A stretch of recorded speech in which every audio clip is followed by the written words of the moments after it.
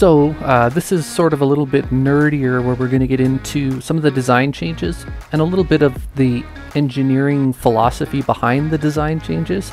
If it isn't something that interests you, that's fine. We go into a lot more detail, but I just wanted to kind of show the changes, why the changes were made, and sort of the effort that went into the changes. So you guys are confident we're looking at every possible way that we can make the system better through this process. All right, so here's the reservoir. Here's one that we did a whole bunch of cool add-ons that I think are going to add so much extra to it. We'll start with the first one. You'll notice there's some little bumps that are in the reservoir. So these are actually used to make aligning the pillars way easier. And then that way they're not able to kind of slip and slide if they could. Big part, we wanted to make sure that all the weight is all being distributed to the floor. So that's where we added these, and it's really cool because it makes the assembly that much easier because now nothing can kind of shift out of place. You're going to notice there's a bunch of little holes all the way around. So what we did is we added clips to the trays, and now they're going to actually snap into place.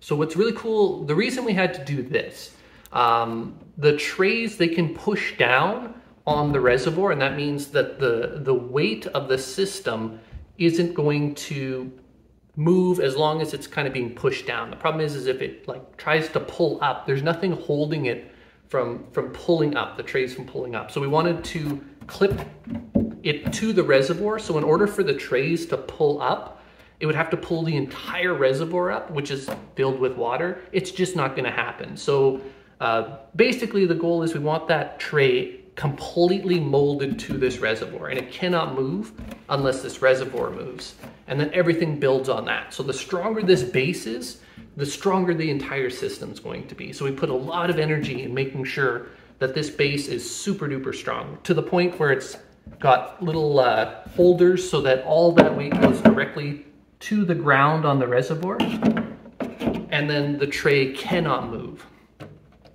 The next thing is we have a little flange, which is basically a little corner kind of piece that comes out. And that was just to add rigidity so that there's no risk of it kind of getting floppy during transportation.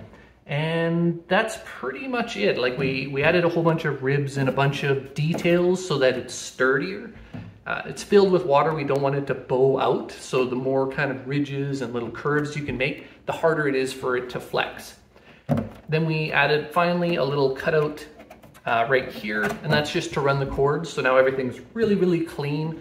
We upgraded all the cords to white, so it'll be a nice white cord that comes out the back that you plug in. It's got the GFI plug attached to it. So now it, if there's any issues with the electrical and the water, then it just cuts off the power.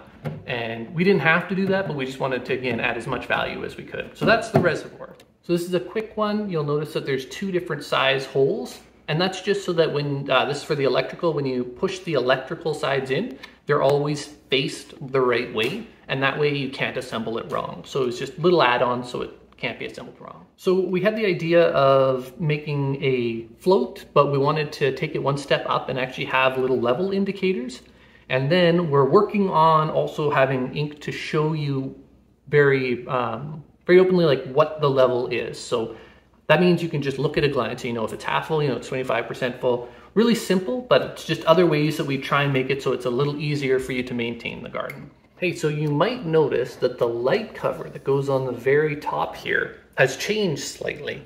And this was because we wanted to keep the assembly very simple. So we used the same tray for the entire assembly, but also there's some additional things you can do with this. So when you're wanting to clean the system, you can flip it upside down and the tray fits perfectly inside this. So that means that you can pull the tray off, put it in here, and there's no risk of things leaking or dripping as you're taking it back and forth from the from wherever you're needing to wash it.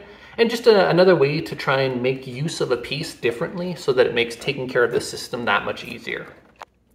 So this is a 3D printed corner of the tray. We don't have the trays quite yet, but we use this for testing. So we got away from the O-rings, and instead we're going to be using these silicone inserts that just fit on top. And then the water pillar just slides into place over top of these. Now, because of some of the issues we've been having with the water pillar, it's not fitting, and that's why we're making some of the changes. But this is nice because it just gives us a lot more freedom where things don't have to be perfect for things to seal. Also fairly simple to assemble. This piece just goes on top, and then the other piece just goes inside on top of the corner of the tray. So same thing, make things really simple to assemble, and it just gives us more room for things to not be perfect and it still work.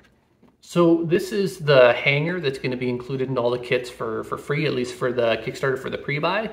So the way this works is that it's actually going to clip into the trays, and then you can mount it to the wall. So it's going to come with screws so you can mount it to the drywall. You don't have to actually find a stud.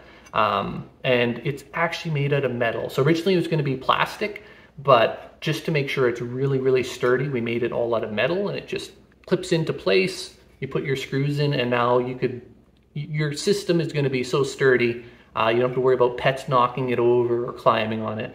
And that's what we want to do, just have it so that there's no possible way for that to actually fall over. So of course, to keep you from listening to hours and hours of all the different little tweaks and stuff, those are the major changes, the ones that I think are adding a ton more to the system. And when we come up with the trays and all of the injection mold samples, we'll go into some detail about those because there's a bunch of changes. But that's a quick summary of all the new pieces, all the changes, and how they're going to make the system that much more awesome.